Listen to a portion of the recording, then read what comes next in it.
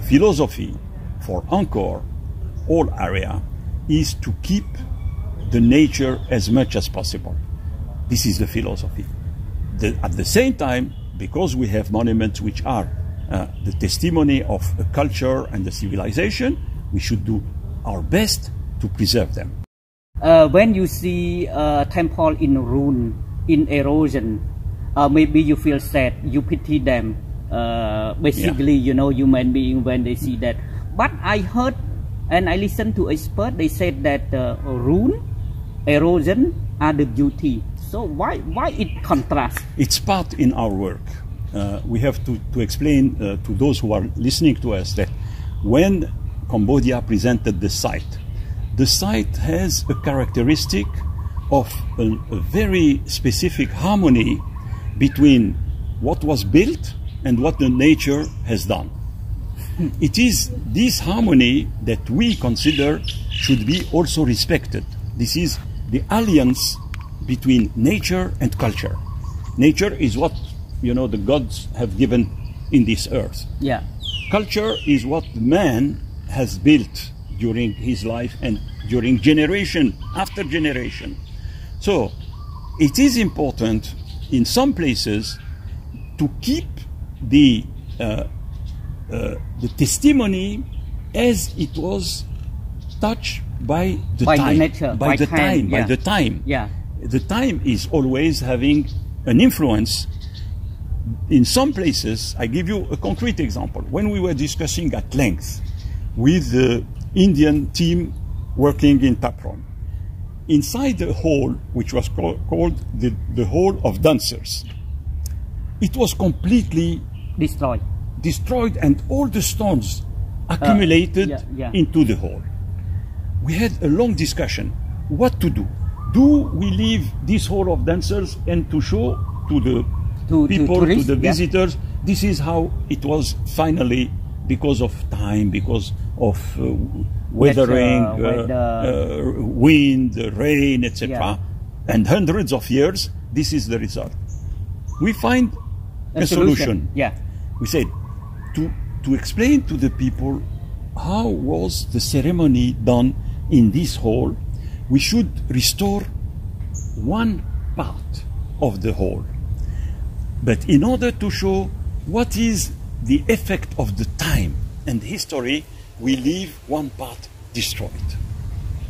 This is also the value, and not the beauty like I mentioned. No, it's not a question of beauty. It's a value of understanding the time effect.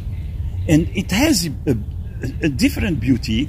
It's called, in the French literature, it is called le romantisme archéologique. You know, the archaeological romanticism. The archaeological romanticism. It exists because it's this association of nature and monuments. And sometimes, even in Sambor Prekuk, which was the last visit we did last week, we were looking at one temple which has a very extraordinary vision. The trees are totally surrounding it. Yes, like at Taprom also. More than Taprom. Oh, really? More than Taprom. If you go to, I'm going to advise you to see. Okay. It's totally.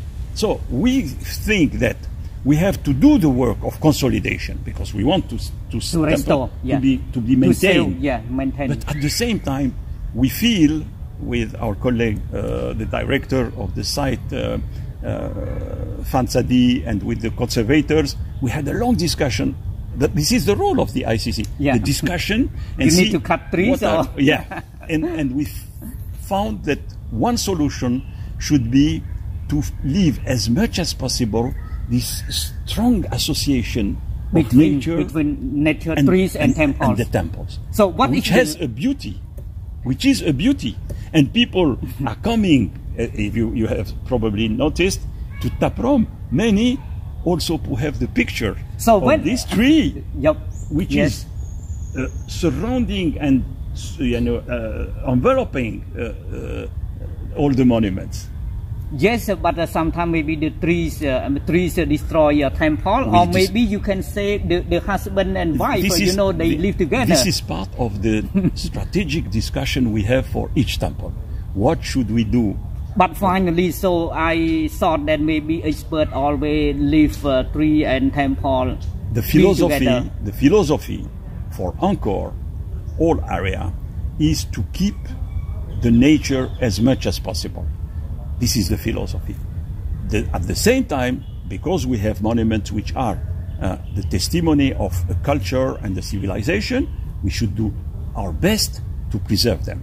To preserve temples. It is, a compromise approach where we are not saying, no, we destroy all the trees because then we can see the temple. You keep balance, but at the end, finally, you still want to keep temple more than trees. Absolutely. No, we keep, because this is the testimony. The trees, you can have them anyway. But if they are damaging the temple, then we have to take a decision. But mostly, we're trying to find a compromise solution in bringing as much as possible the natural setting in addition to the human setting. Thank you very much, Professor Bouchenaki, for your information, for your knowledge shared to the public, especially Cambodian public. It's my pleasure, and I repeat, it's my honor to be with my colleagues from Cambodia since 1992 without any interruption up to now.